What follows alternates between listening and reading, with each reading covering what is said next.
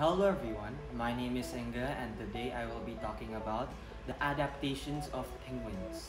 And now, penguins are flightless birds and they are usually found in Antarctica. And now, how do penguins adapt to the conditions in Antarctica? Well, they have a streamlined body that can reduce drag in the oceans. And they also have webbed feet and flipper-shaped feet that could help them travel in water in up to speeds of 24.1 kilometers per hour. And this is the speed that helps them get food and also outrun predators. And now, how do they endure the cold in Antarctica?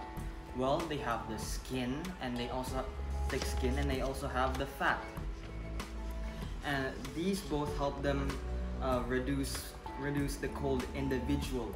But what matters is the whole penguin community.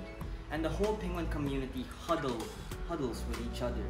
This ensures that every single penguin has the same temperature and every single one of them is warm. And they also have a black back which allows them to absorb the heat of the sun so that later when they are cold, the heat is still in their backs and they are still warm. And now, unlike mallards, ducks, or maybe even geese, they need to sink to be able to get their food. That is why they have thick bones. It is to sink. And they also have incredible lungs, which they could have to dive in water and they could stay in there for at least 20 minutes to get their food. And speaking of food, penguins are carnivores. They need to eat at least 2 to 3 kilograms of fish and krills every single day, and that is 2 times the amount in breeding seasons as well.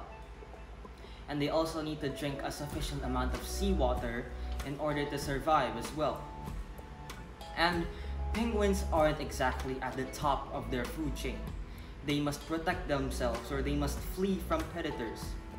And the predators include killer whales, sharks, sea lions, and even more.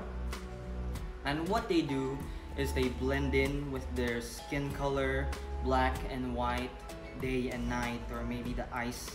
And with their incredible speed, as I've said, 21.4 kilometers per hour can outrun a lot of predators and secure breeding grounds that are big, are on land, and also have a lot of penguins so that they can be on guard. And one of the most underrated adaptations of penguins are their ability to understand another penguin's emotions. They can sense a penguin's sadness, anger, happiness, pride, and more.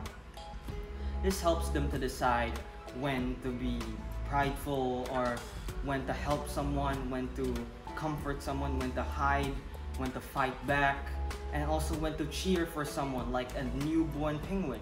And that and all that I've said right now are the adaptations of penguins, and they are such special creatures that need to be taken care of with good care. And thank you for listening, and I hope you have a nice day.